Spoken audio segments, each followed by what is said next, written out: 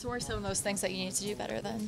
Well, from from the start of the season, I had to, win more battles, play harder, skate more, and just play with more energy. And I found that on this call-up. So I got to keep going that way. Oliver, this line has not been together for very long yet. It seems to be clicking, good chemistry and that type of thing. Why? Well, they're both really good players. I think Hartnell plays hard and he can make really good plays as well. And Sam, he's a really good playmaker, sees the ice really well, and when he gets the puck, you got to try to find an open area, and he can lay the puck in there.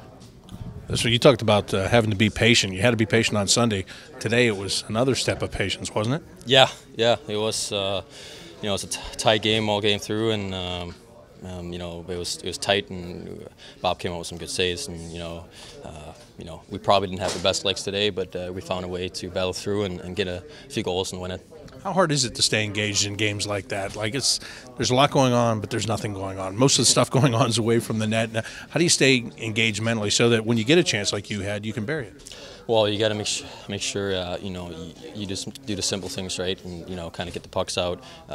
Not try to do too much with the puck if you feel like it's not really your day. So I feel like we try to keep it kind of simple, and we got a chance and we scored, which went well. Yeah.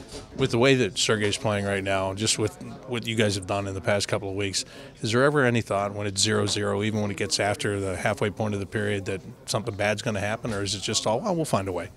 Well, of course something bad can happen, but how good he's been playing this year, and gives us confidence, and we trust him in the net, and whenever we kind of let down and give them a chance, he comes out big. So of course it's a huge part to have a good goalie. I talked to Zach earlier in the year and Lucas and Josh about that feeling that you guys had in Cleveland last year when you won it, and how you just expected to win. You showed up, you expected to win, you went out and you did your job, and they've kind of carried that up here. And this time around, it looks like you've got that very same thought. Well, you learn a lot from winning. What level it's on doesn't really matter. You learn from it, and how you have to prepare for a game. And it's a good learning experience from us last year, and we learned a lot from it. Just the way the team reacted to every game and how we got ready for the game. So for us, it was huge, and I think we can use that. Following up now. Thanks, Oliver. Congratulations. Thank you.